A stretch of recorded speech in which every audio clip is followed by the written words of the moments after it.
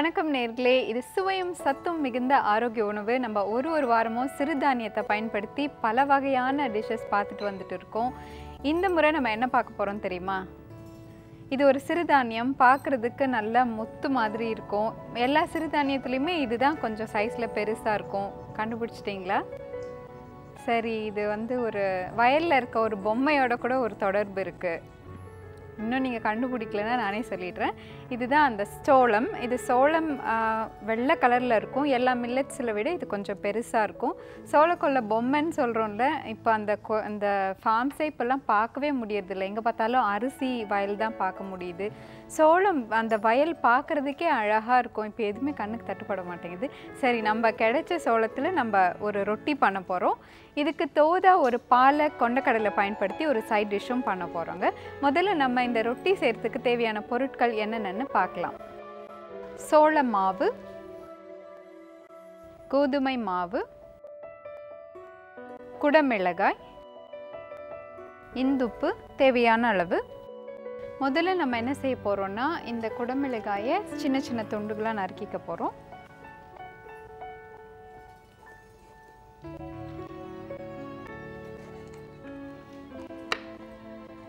இது நீங்கள் இந்த சிவப்பு குடமிளகாய் கூட பயன்படுத்திக்கலாம், பச்சை எது வேணால் பயன்படுத்திக்கலாம்.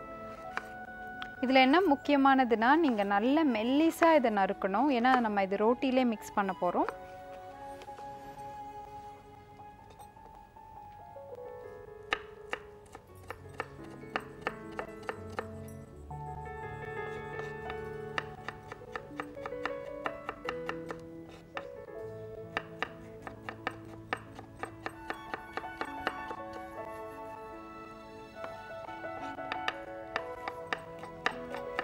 இந்த சிறுதானியம்லாம் நம்மளோட உணவில் சேர்க்க உங்கள் ஆரோக்கியம் நல்ல முன்னேற்றம் அடைவதை நீங்கள் பார்க்கலாம். குறிப்பாக உங்களுக்கு சாப்பாடோட அளவு குறைஞ்சிரும். அதனால் சத்து குறையும்னு அவசியம் இல்லை. சாதம் நீங்கள் எவ்வளோ சாப்பிட்றீங்களோ அதை விட நீங்கள் குறைவாக தான் இது சாப்பிடுவீங்க. அதனால் உடல் எடை குறையணும் அந்த மாதிரிலாம் யாருக்காவது ரொம்ப கவலையாக இருந்ததுன்னா கண்டிப்பாக நீங்கள் அந்த சிறுதானியத்தை சேர்த்துக்கலாம். குறிப்பாக இதில் நார் சத்து நிறைய இருக்குது. இந்த நம்ம பயன்படுத்துகிற இந்த சோளத்தில் நார் சத்து நிறைய இருக்குது.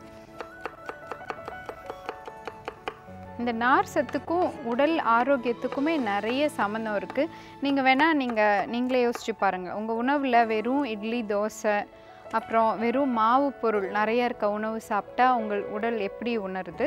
அதே சமயம் நார் சத்து மிக்க உணவுகள், பழங்கள், பச்சை காய்கறிகள் இந்த மாதிரிலாம் சேர்த்துக்கிட்டிங்கன்னா உடல் எப்படி உணருதுன்னு நீங்கள் பாருங்களேன். நீங்கள் ஒரு பரிசோதனையே செஞ்சு பார்க்கலாம். ஒரு வாரம் இந்த மாதிரி உணவாக நீங்கள் சாப்பிட்டு பாருங்கள். ஒரு வாரம் இந்த மாதிரி பச்சை காய்கறிகள், பழங்கள், அப்புறம் இந்த சிறுதானிய உணவாக சாப்பிட்டு பாருங்கள். ரெண்டுத்துக்குமே நிறைய டிஃப்ரென்ஸ் உங்களுக்கே தெரியும்.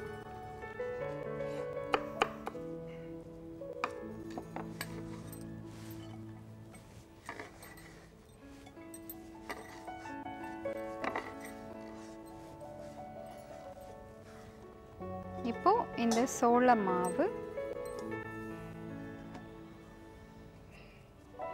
நம்ம வெறும் சோளத்திலே பண்ணலாம். கோதுமை மாவு சேர்க்கணும்னு அவசியம் இல்லை. சப்போஸ் உங்களுக்கு டேஸ்ட் உங்களுக்கு வேணும்னா நம்ம சேர்த்துக்கலாம். இப்படியும் பண்ணலான்ற முறைக்காக சும்மா பாருங்கள் எவ்வளோ அளவு சேர்க்குறேன். ரொம்ப குறைவான அளவு நான் சேர்க்குறேன்.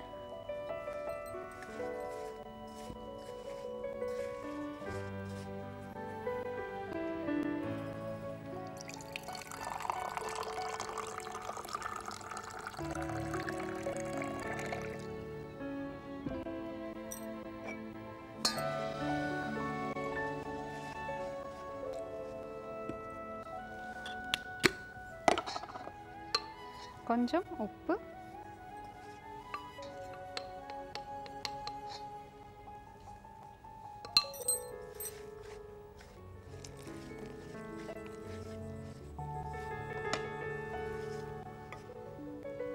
இந்த நம்ம நறுக்கி வச்சிருக்க இந்த குடமிளகாய் சேர்க்கிறோம்.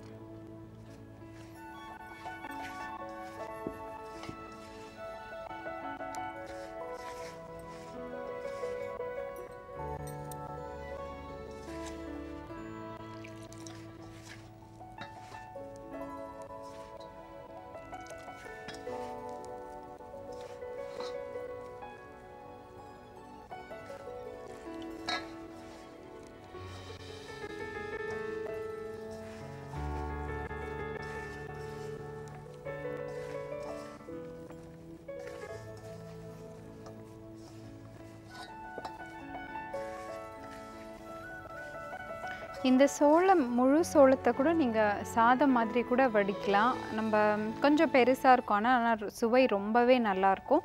அதே மாதிரி சோள ரவை கூட கிடைக்குது, அதில் நீங்கள் கிச்சடி பண்ணலாம், சாம்பார் சாதம் மாதிரி கூட அந்த ரவையில் பண்ணலாம், ரொம்ப சுவையாக இருக்கும். ஸ்வீட்ஸ் கூட அதில் பண்ணலாம்.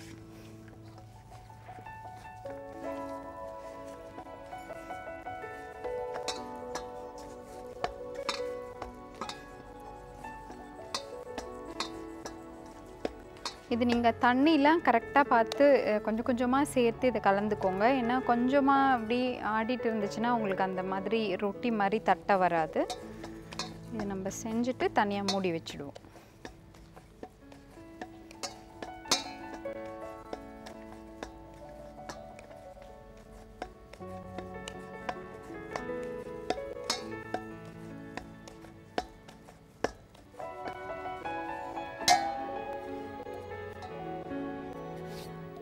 இப்போ நம்ம மூடி வச்சிடலாம்.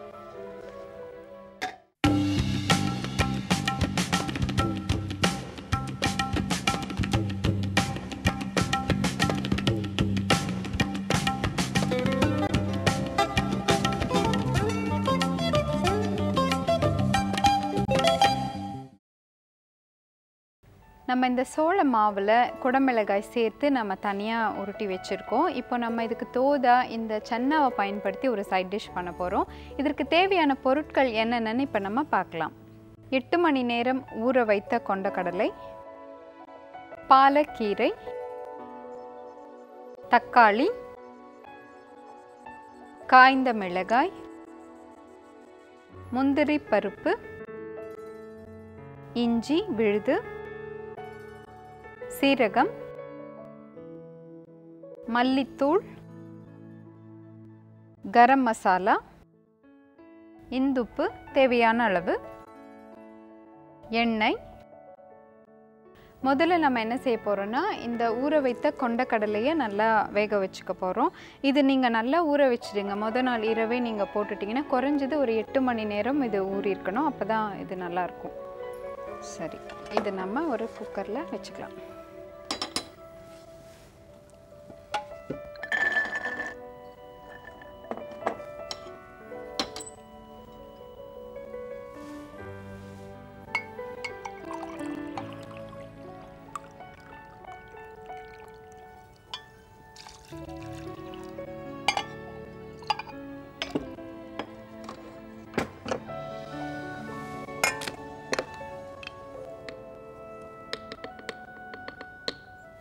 கொஞ்சம் உப்பு சேர்த்து இது வேக வச்சுக்க போகிறோம்.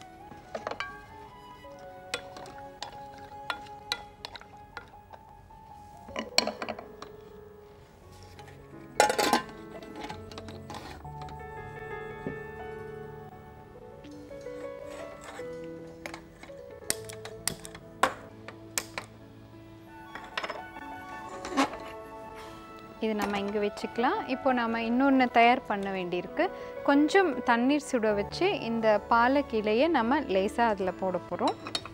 அந்த பச்சை வாசனை கொஞ்சம் போகும். இது ரொம்ப கொதிக்க வைக்கக்கூடாது. சும்மா ஒரு 2 நிமிஷம் இருக்க மாதிரி அது பார்த்துக்கலாம்.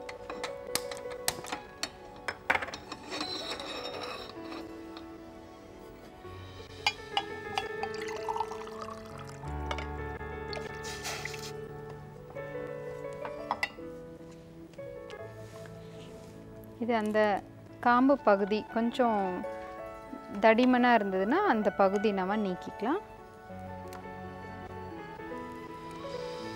இந்த பாலக்கீரையை நம்ம இதில் லேசாக 1 நிமிஷம் இப்படி போட்டு எடுத்த பிறகு நம்ம இதிலே நம்ம தக்காளியை வேக வச்சுக்க போகிறோம். இதில் சும்மா நம்ம ஒரு இன்ட்டு மார்க் மாதிரி இதில் நம்ம போட்டு வச்சுக்கிட்டு நம்ம வேக வச்சோம்னா நம்ம இது உரிக்கும் போது ஈஸியாக இருக்கும். வெந்த அப்புறம் நம்ம அந்த தோலை உரிச்சிடலாம். இந்த மாதிரி நம்ம இந்த தண்ணீரில் இந்த இலையை போடுறோம்.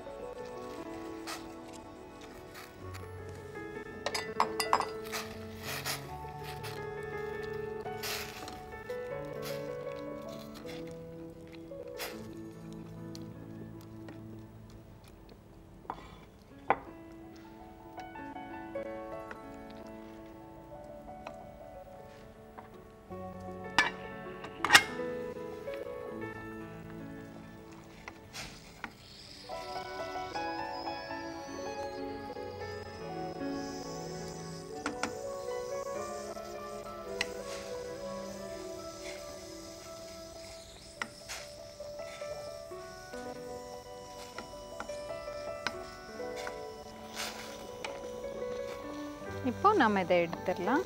இதில் பாருங்கள், அந்த நிறமே மாறக்கூடாது. நிறம் மாறுற அளவுக்குலாம் நீங்கள் வைக்காதீங்க. நான் சும்மா ஒரு நிமிஷம் தான் இது நான் போட்டு எடுத்திருக்கேன். இப்போது இதில் எப்பொழுதுமே நாம் கொஞ்சம் குளிர்ந்த நீர் சேர்த்துட்டு, இல்லைன்னா அந்த சூடுனால அதுக்கப்புறமா நிறம் மாறுறதுக்காக வாய்ப்பு இருக்குது. நம்ம கொஞ்சம் நீரில் இதை அலசிடணும்.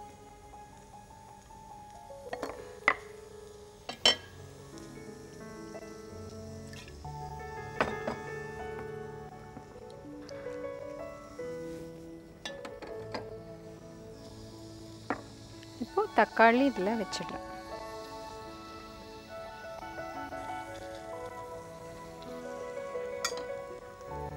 இது நம்ம ஒரு தட்டுக்கு மாற்றிக்கலாம்.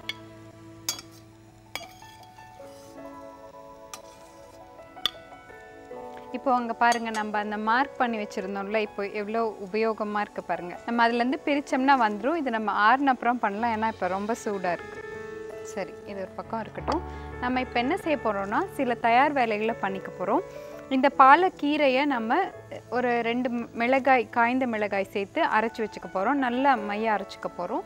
பின்பு இந்த முந்திரி பருப்பு வச்சுருக்கோம் இல்லையா, அதை பவுடர் பண்ணிக்க போகிறோம். இதில் தண்ணீர் சேர்க்க வேண்டாம், வெறுமனே நம்ம ட்ரை ரன் பண்ணணும். நல்லா பவுடராக வரணும். இந்த ரெண்டும் நம்ம அரைச்சிக்க போகிறோம். இப்போ பாருங்கள், இது நம்ம நல்லா அரைச்சிக்கிட்டோம். தேவையேற்ப நீங்கள் கீரையை நிறைய சேர்த்துக்கலாம். நல்லா க்ரீன் கலரில் பச்சை நிறத்தில் உங்களுக்கு அது வேணும்னா நிறைய கீரை கூட சேர்த்துக்கலாம். சுவையும் நல்லா தான் இருக்கும். இதில் கொஞ்சம் உப்பு சேர்த்துக்கிறேன் நான்.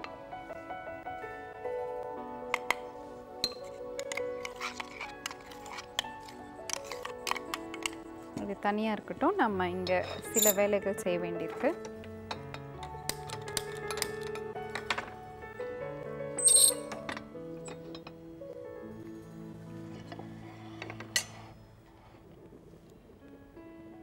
நம்ம இங்கே ஏற்கனவே ஆற வச்சுருக்க தக்காளியில் இன்னும் கொஞ்சம் சூடாக தான் இருக்குது. இந்த தோல்லாம் நம்ம நீக்கி வச்சுக்கிறோம். இதையும் நாம் நல்லா அரைச்சிக்க போகிறோம்.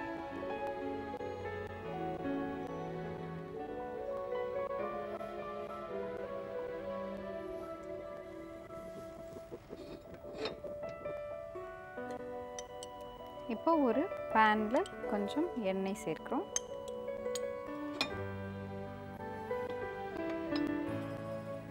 இப்போ எண்ணெய் சூடான பிறகு நம்ம சீரகம் சேர்க்கிறோம்.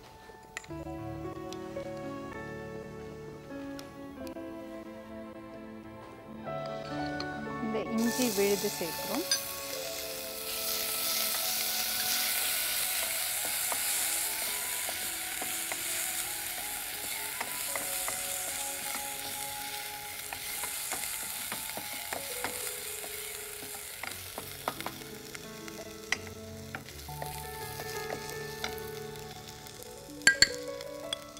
பிறகு மல்லித்தூள்,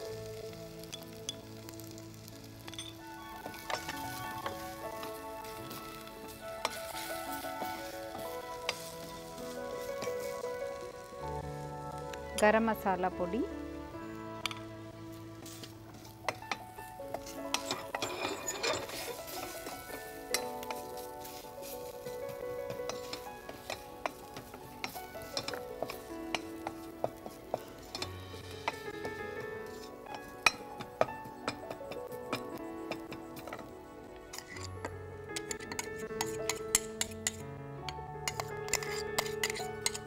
நம்ம இந்த கீரை அரைச்சோம் இல்லையா, அதுலேயே நம்ம இந்த தக்காளியும் சேர்த்து அரைச்சிக்க போகிறோம்.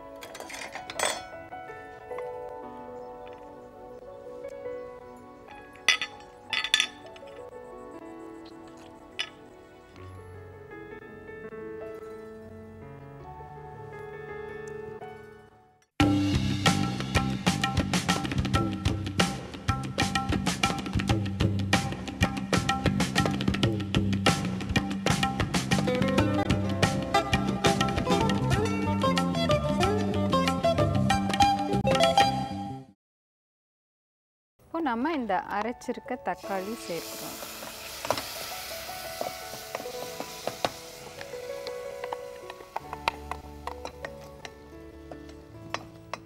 உங்களுக்கு சப்போஸ் வேக வச்சு அரைக்கிறதுக்கு டைம் இல்லை அப்படின்னா நீங்கள் இதில் நேராக போட்டு கொஞ்சம் எண்ணெய் கொஞ்சம் கூட விட்டுக்கோங்க. நேராக இதிலே வதக்கிக்கலாம். கொஞ்சம் மஞ்சள் தூள்,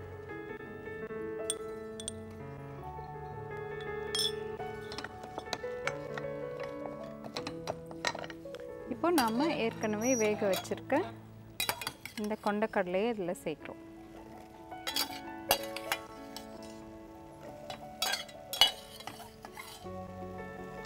நம்ம இந்த தண்ணீரை உடனே கொட்டிடாமல், ஆக்சுவலாக இதில் நல்ல சத்து இருக்கும், அதனால வச்சுருந்து ஏதாவது சூப் கூட பயன்படுத்திக்கலாம். இப்போ நம்ம உடனே செய்கிறோன்னா, அப்படி இல்லைன்னா இதுக்கே கொஞ்சம் கிரேவிக்கு உங்களுக்கு தேவைப்படுது அப்படின்னா நீங்கள் அந்த தண்ணீரை பயன்படுத்திக்கலாம்.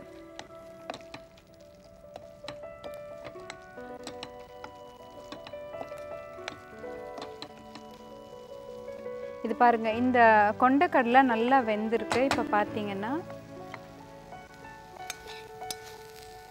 இது பாருங்கள், நம்ம இப்படி அமுத்தினாலே அது எப்படி ஆகுது பாருங்கள், நல்லா வெந்திருக்கு. அதனால இது ரொம்ப நேரம் வேக வைக்க வேண்டிய அவசியம் இல்லை. இப்போ நம்ம ஏற்கனவே நம்ம அரைச்சி வச்சுருக்க இந்த பாலக்கீரையை இதில் சேர்க்க போகிறோம்.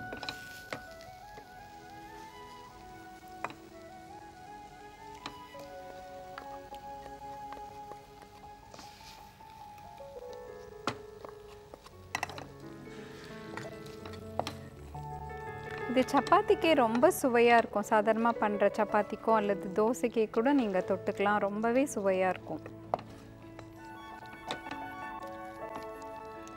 இது ஒரு 2 நிமிஷம் மட்டும் வச்சா போதும். அதுக்கப்புறம் நம்ம இதை இறக்கிடுவோம்.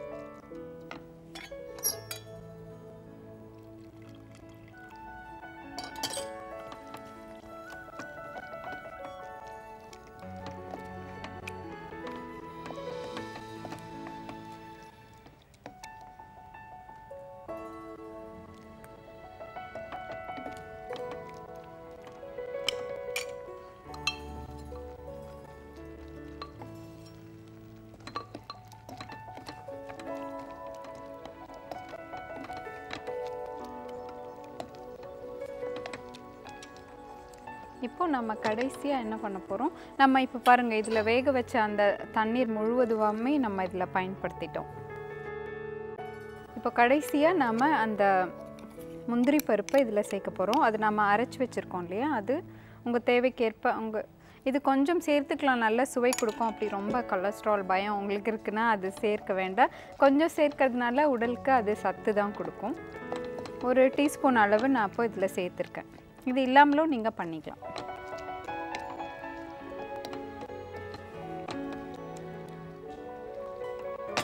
சரி, இப்போது நம்மளுடைய கொண்டக்கடலை அப்புறம் இந்த பாலக்கீரை கறி தயாராகிடுச்சு.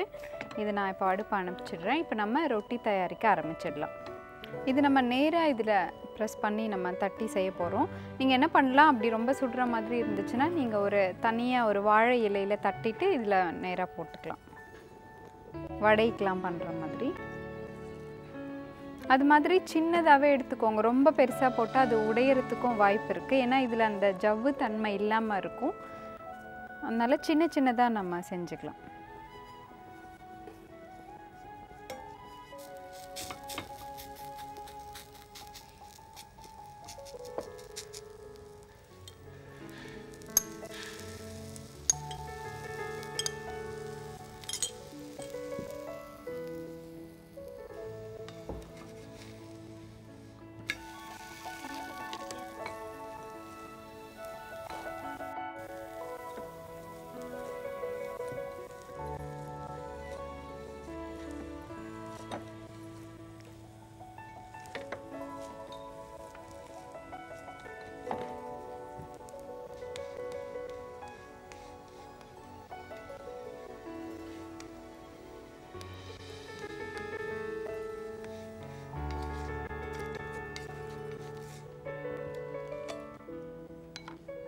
இந்த வாரம் ஆரோக்கிய உணவு நிகழ்ச்சியில் நம்ம செஞ்ச சிறுதானிய வகையை சேர்ந்த சோளத்தை பயன்படுத்தி ரொட்டி பண்ணோம். இதை நீங்கள் கண்டிப்பாக செஞ்சு பாருங்கள். அதுக்கு இந்த காம்பினேஷன், இந்த கொண்டக்கடலை கறி ரொம்ப பிரமாதமாக இருக்கும்.